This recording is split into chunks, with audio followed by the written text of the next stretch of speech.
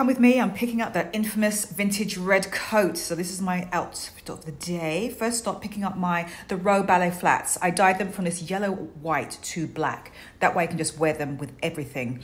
I'm really glad I did that because that was what was stopping me from wearing them all along, and then lovely and soft. Here we go. This is how it looked before, the vintage red coat. Remember this maxi coat? I didn't like it because it was too short on me and I needed to have it just lengthened. This is me trying it on, and here is the after. This is what they did. I brought it to the tailor at the dry cleaners. Look, they did such a good job, right? I love it. I came home and I found this unboxing from Prada Beauty. Here is the coat, and this is the moment of truth, the try on.